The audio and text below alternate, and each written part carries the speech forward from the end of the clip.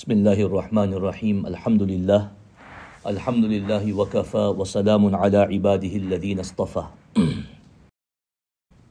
I think everybody now appreciates, hopefully to some extent, the importance of a sensible career choice and how parents need to guide their children inside this. And Dini considerations, just as we should give ethical considerations, there should be Dini considerations. However,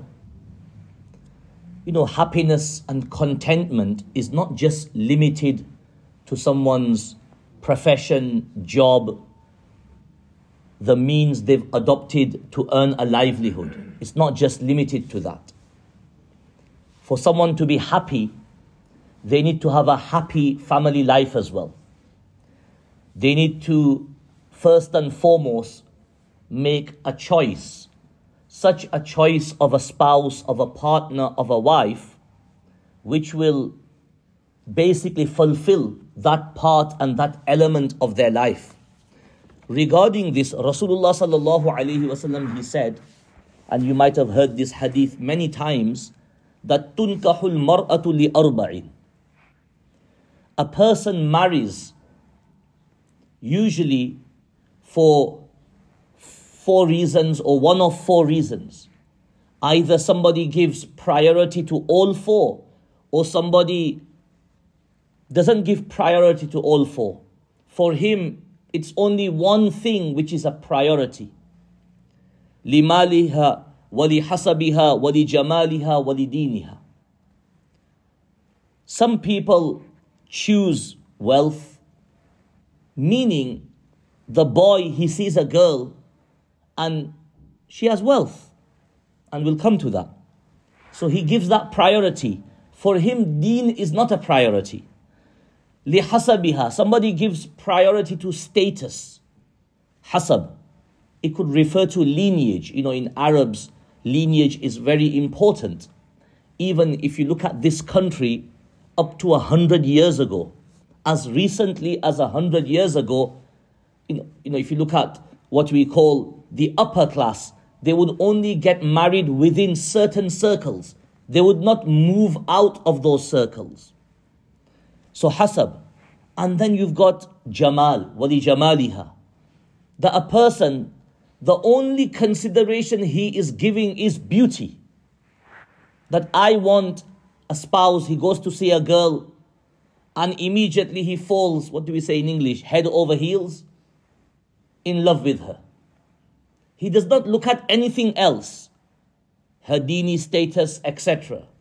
And the last thing is deen. So Rasulullah sallallahu alaihi wasallam said, there's 4 areas that are normally considered. There could be other considerations as well, but 4 things are generally considered in society. What does Rasulullah sallallahu alaihi wasallam advise his ummah? فَظْفَرْ بِذَاتِ الدِّينِ. That choose the one who has deen inside her. Does that mean that we are not going to look at beauty, etc.? Okay, we'll come to that. But down here in this hadith, Rasulullah sallallahu alaihi wasallam has clearly highlighted there's different people with different priorities.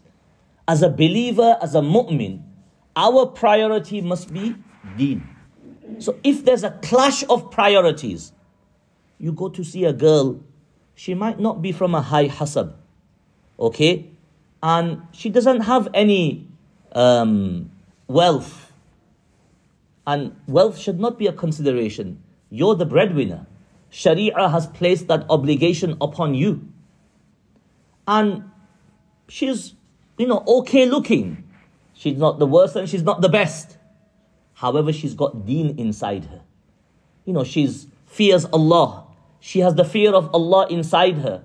She has basically taqwa inside her. She's a person who, covers her satar properly. When she is in public, she knows how to conduct herself, etc. Our priority, it should be deen. It should be that deen. That deen should be what propels us to propose to her. Nothing else, basically.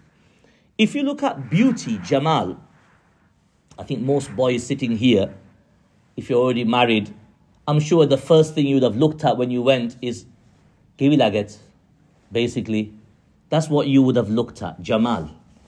And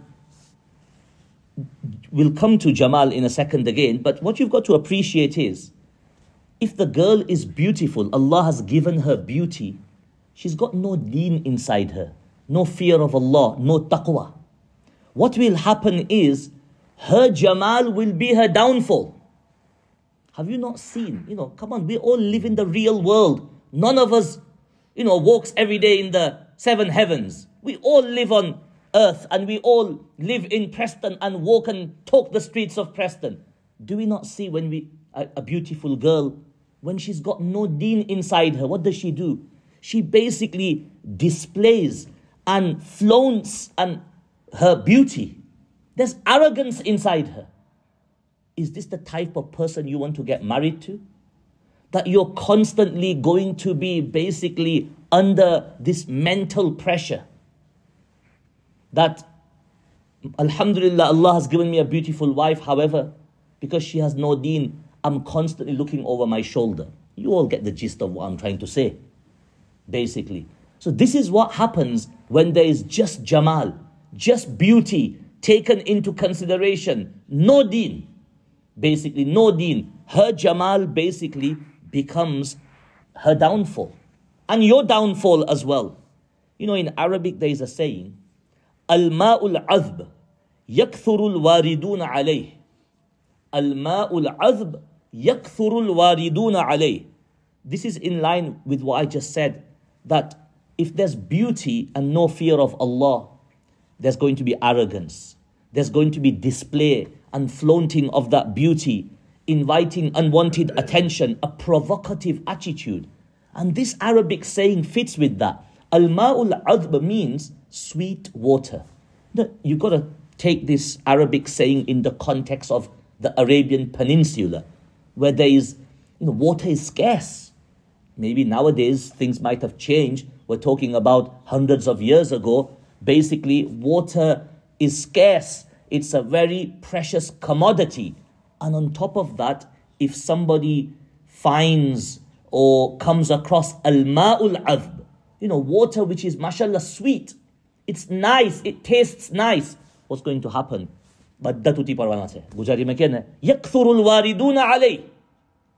More people are going to come and utilize that water. Because, first of all, it's a precious commodity, it's scarce, and on top of that, mashallah, this water is sweet. We can drink from it without any fear of illness, etc.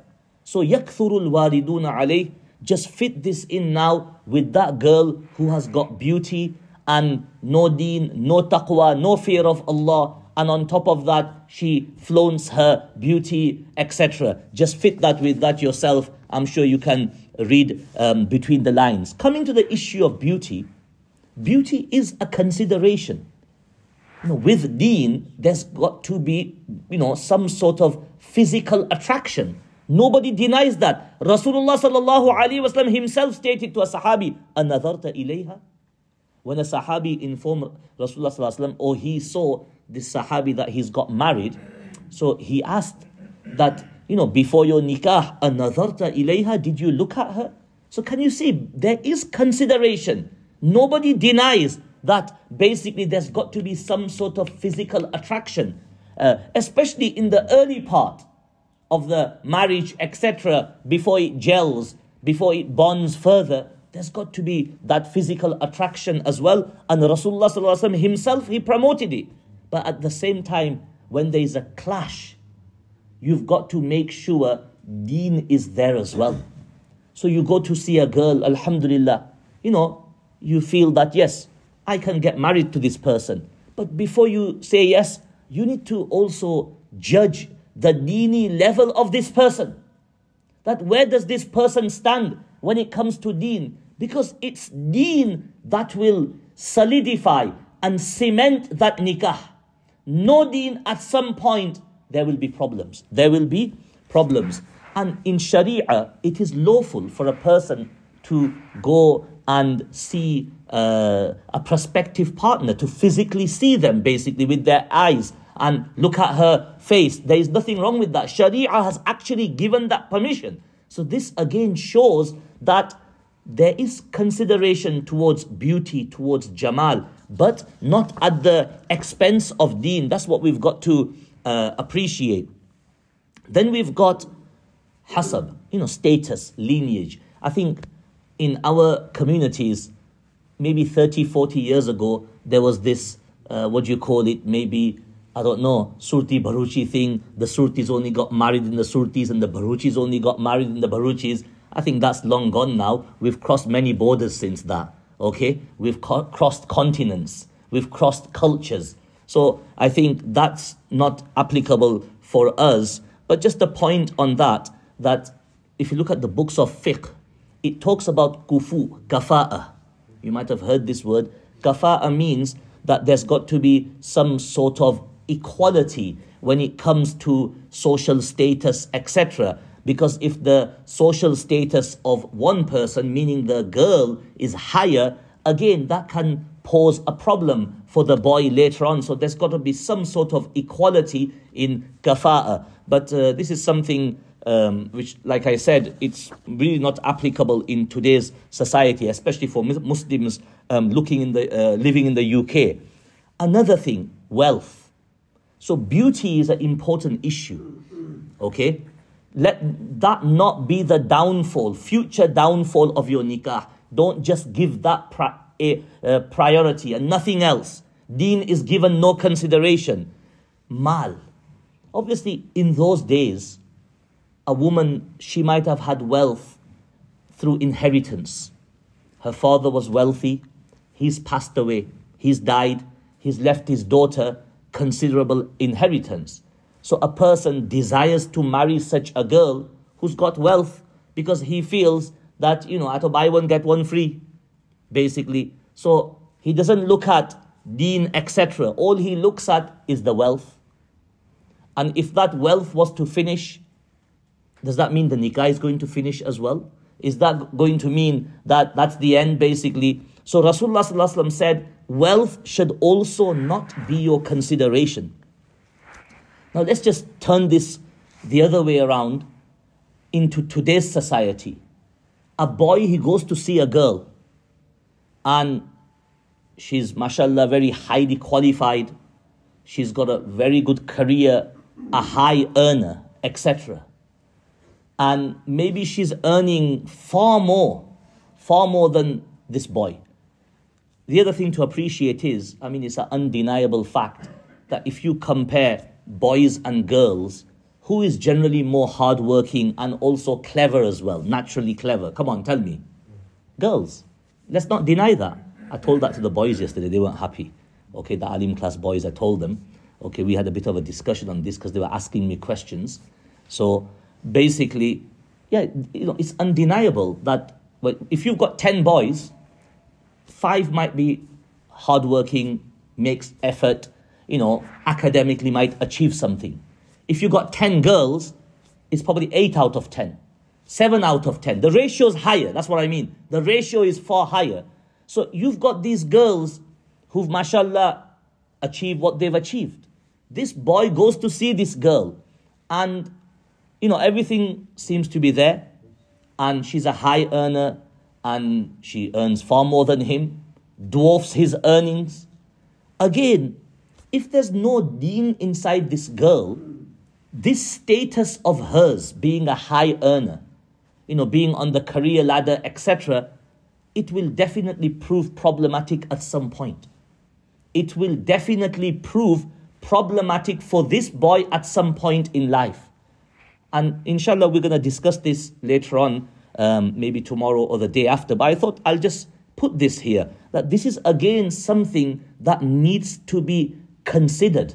That don't just be blinded by the fact that, mashallah, she works and she does this and she does that and she earns this much money, basically. The other thing is, girls usually don't want to get married to what type of boys who are earning less than them. And that's a fact. That's a fact, basically. They don't want to marry someone who is earning less than them. So what are they looking at? They're looking also at mal. They're not looking at deendari, that this person, he might be earning less than me, but he has got deen inside him. They're not looking at that. And I'll tell you the downfall of this. What's happening is these girls who I call overqualified, I don't call them greatly qualified, okay, I call them overqualified. These girls who are overqualified, they are struggling to meet the right person. They are struggling to meet the right person. Because I just told you, if you look at the statistics, 10 boys, 5 might achieve something. The other 5 might just be, more hands-on. Like we discussed earlier, they might be joiners, plumbers, okay, electricians. Someone might be an Amazon delivery driver. There's nothing wrong with that. There's nothing, wallahi, there is nothing wrong with that. At least you're earning a halal living. You can put food on the table. You can fulfill your shari'i obligations. But she doesn't want that. She doesn't want to get married to an Amazon delivery driver. Because deen is not being considered. She's not looking at the fact that, alhamdulillah, this person, he's got deen inside him. He has fear of Allah. This person will look after me. No matter what happens, this person will give me a happy and stable family and a happy and stable nikah. She doesn't look at that. And because of this, she finds it difficult to find a partner, and she hits the age of 25, 26, 27, 28, 29, 30, and she doesn't get married. And what happens after the age of, who can tell me, after what age it becomes difficult for a girl to find a partner? Come on, tell me. The 30s. 30s, okay. Anybody else? Come on. Got many experienced people sitting here. Mr. Wadi, come on, give us something. I would say 30s as well. 30s. Get married at 28, 29. Okay. I was speaking yesterday to someone who does matchmaking in Preston. You probably know him. He frequents our sufa as well. And I had a good conversation with him regarding all these issues to get a better understanding. He said to me very clearly, after the age of 27, okay, it becomes difficult. Because what you've got to appreciate is most boys would have got married by the age of 24, 25. That's the latest. 26, chalo challe. So this girl who's hit 27, hitting 28, the pool she has, the pool of potential partners available to her has diminished, is decreased sharply. She's now very limited, basically, in her choices. That's number one. And usually, the good guys are going to get taken up. Let's just be honest. So in that sense as well, she's limited. And she's constantly looking for that person who's a high earner, or at least on par with her. He's been taken as well. This person I was speaking to, he told me, very sadly, girls nowadays, they are looking at basically materialism. They're not looking at deen. And he said that if I have 2 boys on my list, one is, for example, a doctor, for argument's sake, the other is just a normal person, normal job, average job. If this doctor was mentioned to 4 girls on the list, all 4 will want to see him. If this boy was mentioned, out of 4, 1 might want to see him. So this is the priority, basically, of our girls nowadays when it comes to nikah. And this is very dangerous because, this person's earning potential, it could be affected in the future. It could be affected. There's no guarantee, even though he has that profession. If you look just at the last 4-5 years inside this country, COVID, it's changed so many things. It's changed so many things, basically. Money is something which comes and goes. What's the Arabic word for gold? Does anybody know? Any Arabic learners here? Come on. Dhahab. Dhahab is gold. Dhahab is from dhahaba. Dhahaba in Arabic means to go. The nature of money is such, it doesn't stay. It comes, it goes. We've got people living in Preston 30 years ago, they were millionaires. Today they've got nothing. 30 years ago, they were multimillionaires. They were owners of factories. They had 100 people working for them. Today, they've got nothing. Today, they are just a normal person. So money is something, wealth is something which comes and it goes. And when there's no deen, what happens is that when the wealth goes, does that mean the nikah will go as well? The marriage is going to crumble as well? Inshallah, we'll continue with this discussion tomorrow. But the conclusion is Rasulullah ﷺ made it very clear. When you have different priorities, you need to give deen priority. Simple. If you give deen priority, with other considerations like I mentioned, that we don't deny that there's got to be physical attraction, etc. And remember what I said on the first or second day, the responsibility of being the breadwinner is the boy's responsibility. It's not the girl's responsibility. May Allah subhanahu wa ta'ala give us the ability to make deen a priority for ourselves and for our children as well. Subhanakallahumma bihamdik.